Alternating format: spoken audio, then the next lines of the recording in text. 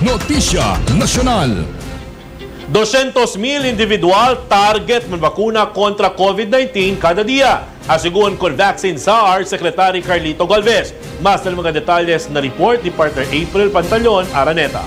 200,000 individual kada dia. Target asigun aura del gobyerno nasyonal para manbakuna de COVID-19 una vez prinsipya el nationwide vaccination. Asal sa mismo ya habla si Vaccine Czar Secretary Carlito Galvez Jr. As siguiendo con el training kita kundo si aura ng mga vaccinators donde presentamente asigun kanya 25,000 mga vaccinators elia pone baho na training. Aumento pa di Galvez kahit prepara aura mga local government units na Metro Manila con listahan del mga individual kung ken ay manbakuna. Si acorda target del national government el 60 para 70% del mga Pilipino al poder darle vacuna dentro na 3 para 5 año. Además, el gobierno tapla niya comprar el 148 million doses de COVID-19 vaccine para el año 2021, donde presentamente tiene ya firma acuerdo el Pilipinas entre el Sinovac del China, Serum Institute del India y British drug maker el AstraZeneca.